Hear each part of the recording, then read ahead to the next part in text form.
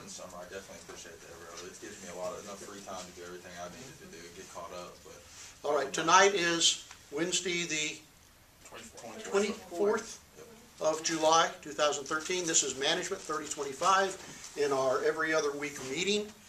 And we have 4 of you from class and 3 other standbys. So I'm glad you're here anyway. We were talking about how often these online classes hold class and meet. And apparently most of them meet every week, and they have a fairly structured presentation. Does that sound about right? They have topics they're going to go through. Come in, come in. Okay, are we going to do the, because I left my calculator in the car. We are going to do the calculator. Okay, can I run it? Sure, no problem. The other thing, well, Devorah, you were making the comment. Right. That while this is an unstructured class when we come, that in the real world, mostly, you get told, here it is, go get it done, and Right. you design the structure yourself, and you maintain the discipline yourself, and you come to the boss if you got problems. And at least that's the way I've always worked, both whether leading or following, you know.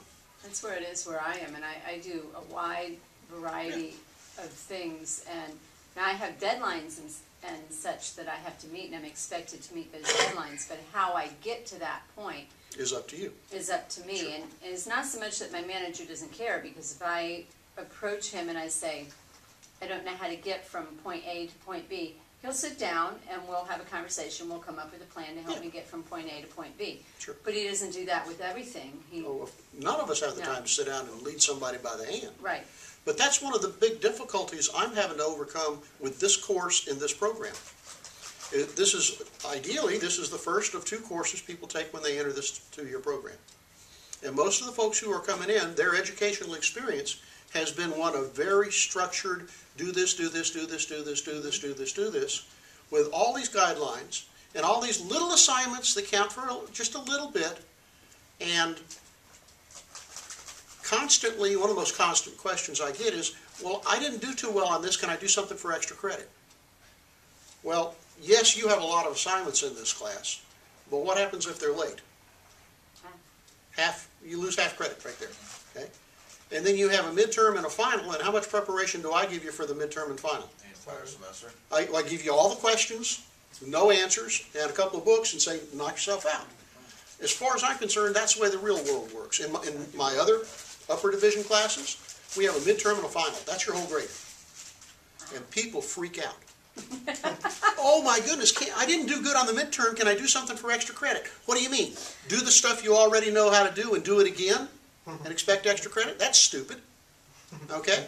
If you didn't learn it for the midterm, why should I let you try and relearn it again?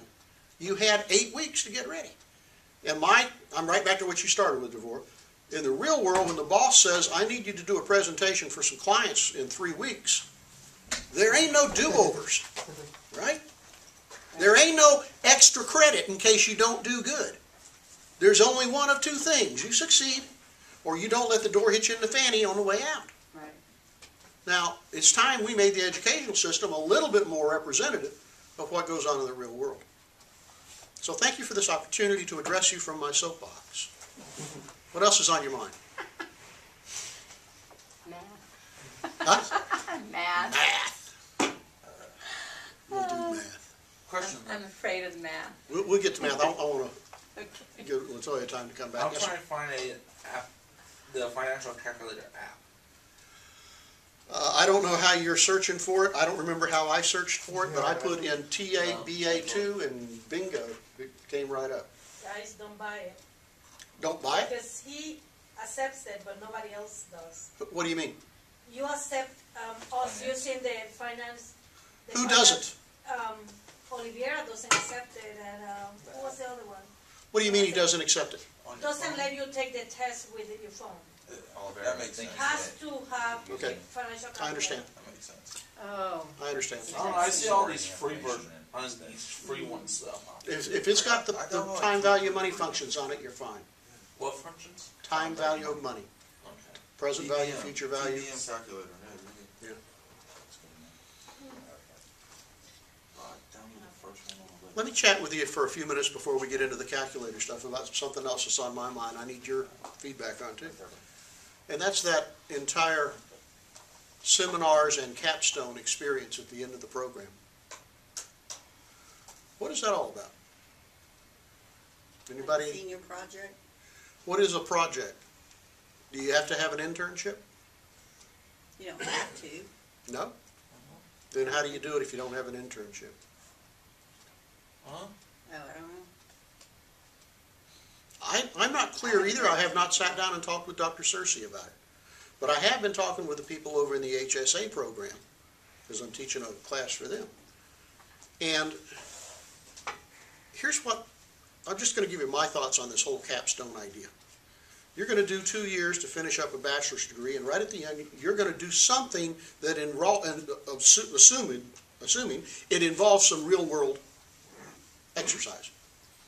And to me, what that should mean is you're going to go find some business, some organization, somewhere, and you're going to approach them and say, hey, I'm a senior in this program, and as a part of my coursework, I'm supposed to do an internship to some degree, and I'd like to talk to you about working in your firm. Now, presumably, if you got any brains at all, you've been out looking for those people for at least a year before it's time for the capstone. You've made some contacts, you've got a network, and you've chatted with some people.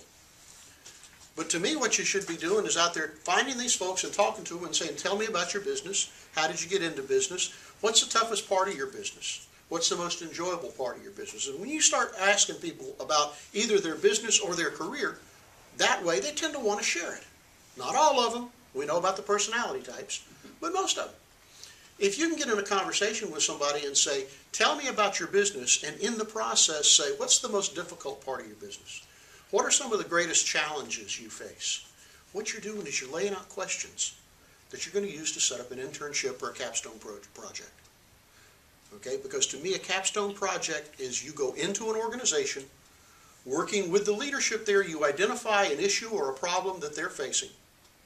And with their support, you set about doing the research, the investigation, the interviews, to gather the data and present them with a workable solution. That's what a capstone should be. So, as you think about that down the road, and I know most of you are not that close to graduation yet, or you wouldn't be in this class, but as you think about down the road, to me, ideally, your capstone course should be where you're finishing up. You're doing your 2 seminars. Part of those seminars should be out there locating these places, doing these interviews, this research, talking to people, solving the problems. And somewhere in your capstone project should be, here's what I've done, and I'm going to do a presentation for it, maybe even on video. And hopefully that video is going to be high enough quality that when you are out in the job search mode, and maybe by then, hopefully, you've already got some contacts, you say, gee, I'm getting ready to finish my degree, and I am attaching a copy, or I'm attaching the URL for my capstone presentation, so you can get a sense of what kind of work I do, and what kind of person I am, and how I am in front of others. And it's a tremendous selling tool. So whatever else is going on with the capstone project, those are my thoughts, and anytime you want to chat about it, I'd be delighted. Okay? Anything else on your mind? I Yes, just ma'am. want to say that on the Wednesdays that we don't meet here, Mhm. I do come to Santa Fe. I go out to the lobby there, and if anybody wants to study or they have questions, I'm more than happy to see if my answers compare with theirs. Good. I come here whether anybody else comes here or not, because Wednesday's in my schedule, and I hate to break a pattern. Well, and again, in the HSA program, the one class I've got right now, 2 classes I have right now, the students are pretty close to graduation. They've known each other for a while. But they're providing themselves with their own networking organization just by being in class. I think more of that would be better for more people. And talk about, where do you work? What do you do? What are you looking for? What do you want to do? I know somebody like that, and start making some connections that way, as well as addressing any kind of coursework issues or anything like that. Sure. Okay? Now, anything else? Tell me about the payday loans. Is that stupid? Thank you, Chris. I want to do that one just very quickly, because it won't take but a second. That's worse than borrowing from the parents. You see that Payday Oh, yeah, line the commercial daily. with the girl talking on there? I think that was At the bottom, it's like $900. To borrow like 10,000, it's like $900 to pay it. I want to welcome you all to Snappy Strickland's Payday Emporium. I know that you all have financial difficulties in your life. We all have ebbs and flows in our cash flow. Sometimes things happen we just didn't anticipate, and it's not because we're bad people. I know you get in a tight once in a while. I've been in a tight once in a while, and I'm here because I've been there. I'm here to help you. All right? Here's my deal for you, because I know you're hurting. I know it's tough to go to the banks. They do credit checks. They do all kind of references. Maybe your paycheck isn't real regular. I understand that. I've been there too, right? Here's what I'm going to do. I'm going to loan you $300 to get through the rest of the month. Now, today is the 15th of the month, so I'm going to loan you $300, and at the end of the month, you pay me back $330. Okay? That's mighty generous. Now, today is the 15th of the month, let's say, and I want you to pay me this on the 31st, so come back in 2 weeks, give me $330, you get through the month, I get a little bit of interest for helping you out, and we're both better off. You buy that? Is that okay? I mean, look at this face. Am I going to lie to you? I've been doing this for years. My job is to help people out. Did my dad teach you this trick, or do you know my dad? I mean, the interest is just really high. What is the interest rate you're paying on those? 15 days. You're paying $30 to borrow $300. That's a 10% interest rate. And that's where the American public stops thinking. I'm sorry, this was for 15 days, correct? Yeah. But when we quote interest rates, we quote them on an annual basis. Annual percentage rate, have you heard that? This is for 2 weeks. How many 2-week periods are there in a year? 104. There's 52 weeks, divided by 2 weeks. There's 26 of these periods in a year, so you multiply it by this 26 to get the annual rate I'm charging you, and you're paying me 260% interest for your loan. Yeehaw. Snappy Strickland's. I only charge you $315. Wow, I only got 232.66%. That's because of that fuzzy calculator you got. Well, I also did It's from daily. Texas. I Huh? also Because it's from Texas. Is it? That's probably it. Yeah. I did the daily. You just got to look at me and know I'm honest. Okay, I'm going to quote you the truth. $30 interest on a $300 loan is 10%. You're not going to get that at your bank. You know that, and I know that. You see what I'm saying? This happens every day. And it's not just the little payday lenders and the little tiny shop. The big banks are getting into this now. Literally. They're making payday loans to their customers at these rates. And why would people do that? Desperation. Desperation and or Ignorance. ignorance. So don't you do it. Or both at the same. All right? That concludes my presentation. Are there any further questions? Okay, I had came in a couple minutes late. Did we say How anything hard about is it to get a the check? final? We haven't said a word about the final. Okay, so what should we, it's already. Let me see if I got this right. I gave you somewhere around 180 study questions, multiple choice, no answers. Which one? The most colorful 10. I gave you study questions out of the Caproni text. Right. And presumably you've already answered those and memorized your answers. I've told you that in those multiple choice questions I may select a few of them and ask you to explain them, so you can't simply memorize the answers. And now we know that you'll have this kind of calculation, in fact that retirement problem probably. As I a, don't like that problem. Can you give us another? no, Well, we don't answer that. So if you own a business. well I have a sparkling personality, I'm really short on imagination. Okay? That's pretty much the final as I see it. I think it's pretty well come in here, sit down and take it. The other thing is, for everybody, I have not called for writing assignments from anybody yet. When I do, you got 24 hours for whatever I asked for, whatever's due up till then. If you've been doing them on time and putting them in a folder, all it is upload them and done. If you've been procrastinating and I say, send me writing assignments 1 through 5, and you go, then it's going to be a busy 24 hours. Or what's the option? There's always an option. What's the option? You can take the course again next term. Yes. Okay, so that's the final, that's the termination of the course. What else? So, I had a couple questions about the one that we just did when we had to break it down and see how much the meeting was going to cost. Which one that was The for? meeting management problem. Was mine right? I'm sorry? Was mine right? I don't recall, but let me give you an example of that one, just to show you what we're doing. You want to look at what I did in paper? Which writing assignment is that? You remember? You only did, I think that was that real for? So it's already due. yeah, I'm just going to show you the quick. I think I just finished 5. Yeah. where he had all the salaries. I don't mean to be rude, but since this is my damn classroom, could we have one conversation at a time? I really appreciate that. That's called courtesy. Thank you. Okay? Now we're talking about the writing assignment that has to do with meeting management. Okay? How do you approach that? What I wanted you to do is take every person. If somebody made $38,000 a year, and I think in the directions there was something to the effect of everybody's figured on about a 2,000 hour year. So if you divide those in there, this person is earning, and we're costing the business, $19 an hour. And you did that, if you did that for everybody who was supposed to be to the meeting, for however many hours the meeting was going to take, that was going to be the cost of the meeting. Right. Like $219. I don't remember the number, honestly, but assume it was $219. What I'm trying to drive you at is it worth pulling those people away from whatever it is they're doing for $219 to have that meeting, or is there a better alternative? Opposed to sending out an email or something. An email, a Skype meeting, Some meetings have talking to to be them one at a time about their particular issues. That's what I'm after. Budget meetings, finance meetings, those have to be done. Yeah, but always with meetings, we ask, how much can be done before you get there?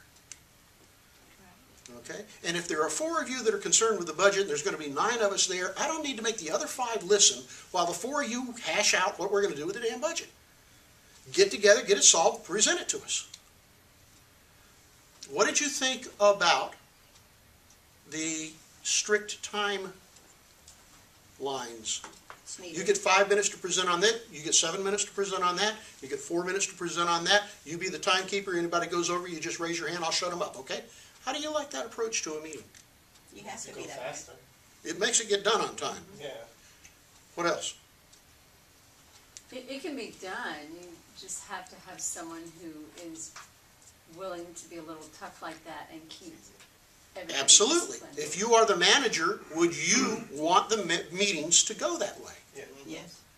And it's amazing how many people I get coming back to me, not just this term, but every term. Oh, gee, that would be a terrible thing to do in a meeting, because meetings should be a time to be able to explore ideas and discuss stuff. How many of those meetings have you been to that drag on for 2 hours with people talking about stuff that nobody else cares about? Right, you have a parking lot, you put it on the whiteboard over there. And That's fine. different. The thing is, if you're the manager, you run the damn meeting. And if you need to set up that kind of structure and then be flexible with it, fine. You can be the nice guy by saying, well, we're going to take an extra 5 minutes and let's go ahead and explore this. That's fine.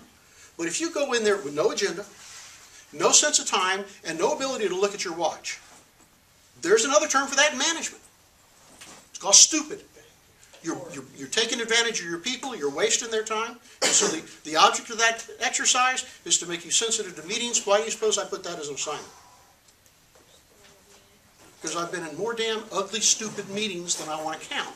I don't want you doing that to people. Yeah, okay. Other questions? Anything at all?